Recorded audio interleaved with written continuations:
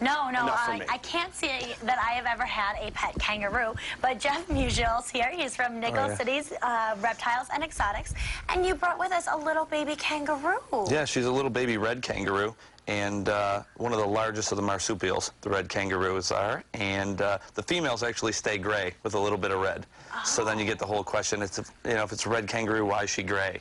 But the females are always kind of a gray-blue with a little bit of red around their ears, and the males are the ones that get the real nice red color. Now, how did you come to have this sweet little kangaroo? She was born at our place. We have a mob of them, and that's what we call a family group, a mob. A mob? Yep, and they'll give birth, and they'll stay with mom for about 6 months, 7 months, and then mom will boot them out of the pouch because she's got another one coming in. Oh, so you've been booted. Yeah. You've been booted, Miss Kanga.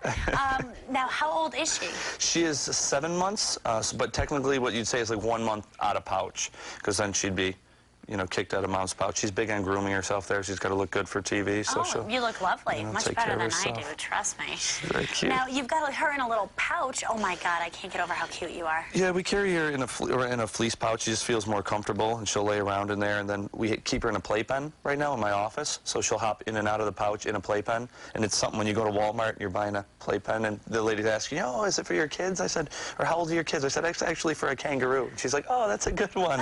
But actually, it is for a kangaroo. So we hang pouches over the side, and she'll go hop out, eat some food, and hop back into the pouch on the other side. Oh, my gosh. Now, you have plenty of exotic animals at Nickel City. What other type of animals do you have? We have Canadian lynx, cougars, wolves, snakes, alligators, lizards, giant tortoises, kinkajous, which is like the famous animal that Paris Hilton had and got bit by. Yeah, it looks like called a honey bear. Yeah, it's poor Paris. Yeah, exactly. Now, I gotta ask, can I please hold Kanga? Oh, of course. She's just so cute, and I absolutely love her. Just cup her like that, and you're good to go. Oh, my gosh. Yeah, not many people get to say they held a kangaroo today.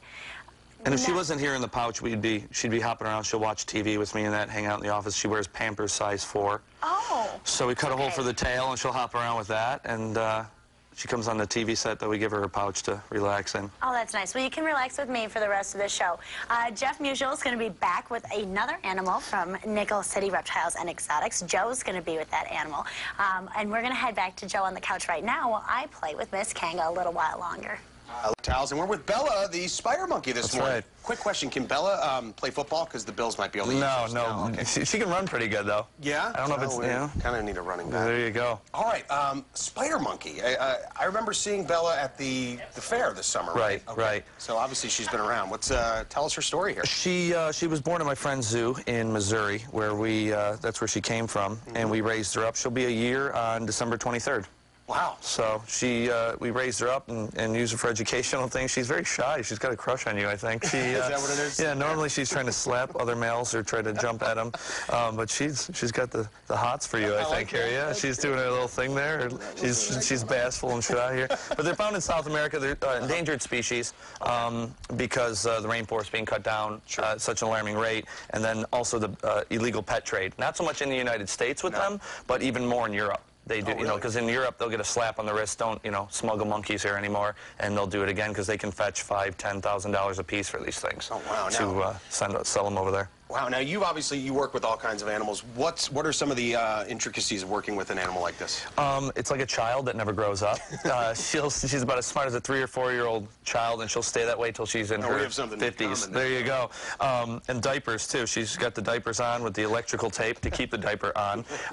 Pampers preemies, actually. You cut a hole for the tail. How old is like if I do own a spider monkey? Right. What Pampers size preemies, the newborn size. Yeah, and you can get them at Walmart. Like $10 for like 32 of them. You cut a hole, put the tail through. What's going on here? She's always got to be doing something. Is she cleaning herself when she? Yeah, she's just kind of groomed. You know, like you ask kids to act like a monkey, they're like ooh ooh ah ah. They're always itching themselves. She doesn't say ooh ooh ah ah so much as you know she's got to itch herself. She's got a little bit of ADHD, so she's always got to be doing something. I noticed before we started here, she was kind of dancing around. You were twirling around. Yeah, she's always got to be doing. She's sitting like a little coconut in your hand there. She's got a crush on you. So she doesn't want to do anything that might embarrass her. You know, she just wants to hang out and look cute. Now, you basically said she's like a lifetime kid. Yeah, pretty much. Diapers until she's 50-something. You're changing them. Baby wipes, put the diaper on, and then she runs around, does her thing. A little yawn for you. Oh, is that a yawn? Yeah, just a little yawn. Is that what that was? Yeah, she tried doing it extra cute for you too there. But yeah, she'll get about 50 pounds, and it's called bipedal, so they'll actually walk on 2 feet. Okay. And when they walk, their arms kind of hang all over when they're hanging by their tail, like this. She's got that monkey tail, looks kind of like a spider lowering themselves down on their web. Wow, look at that. So that's where they got the name spider monkey from. Oh, look at that. That's amazing. Oh. All right. Oh. I don't know. No? I don't know what I'm doing. Hello? All right. All right. Jeff Musial, zoologist with the Nickel City Reptiles, and Bella, of course, the star of the show today. Right. Thanks so much for being here. No Appreciate problem. it. Thanks for having me. I appreciate it. All right. Now we're going to send things over to Melissa in the newsroom, and I don't think things are as interesting as they are out there.